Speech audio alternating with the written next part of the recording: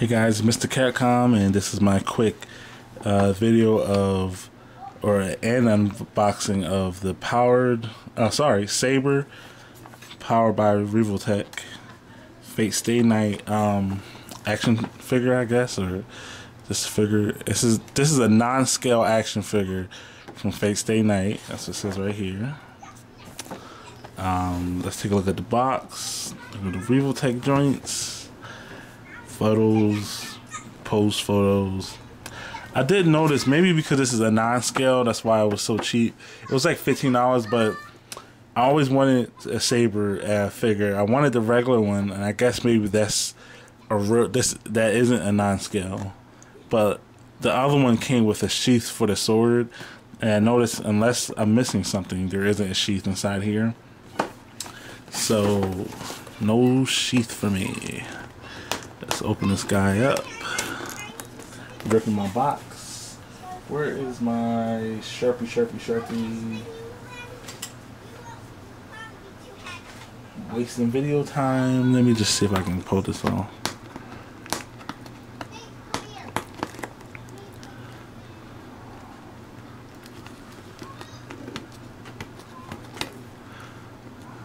This is a pain in the butt. Alright. So let's see what it comes with. Revoltech joint book with some more figures. I gotta get this guy sometimes. Ava, I should say. Ava Type F. Here's the different stuff that Revoltech offers. Japanese writing that I can't read. Some more kits that I never saw. Well, some of them I never saw. This clear one right here, clear one. All right, set for that. Let's open it up. Oh, that's kind of nice. As a, is that a piece of paper I can take out? It has this Fate Stay Night, kind of like paper. I guess I gotta stick that in the back. Nothing else in the back. Alright. Oh, so it does come with a stand.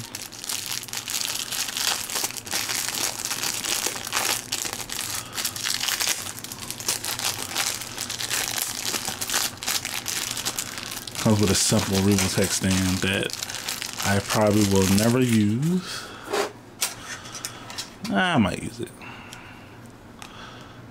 Goes like this, and she kind of sits on the top here or whatever. Alright, so let's take her out. Alright, first we got the clear sword when it's invisible, which looks pretty nice. See if I can get it to focus in. Guess it doesn't want to, but nothing really special about it. It is nice. And let's take her other sword out of her hand. She won't let it go. Regular sword. I can't remember if it was called the Excalibur. Probably was. Probably need to turn this around. There you go. Too busy focusing on the back picture. So that's the sword. And here's the other sword. Clear. And here's the swords side by side. Alright, so let's take her out.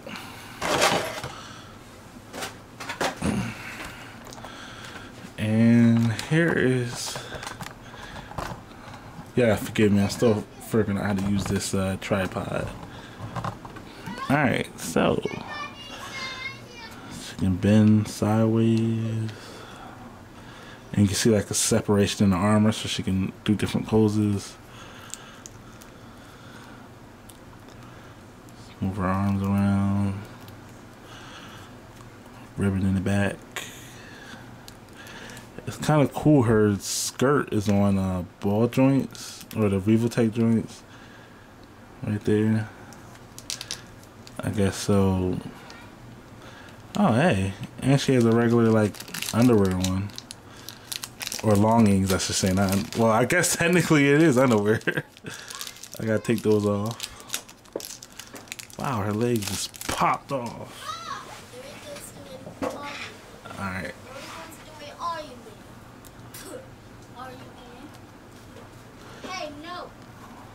Alright.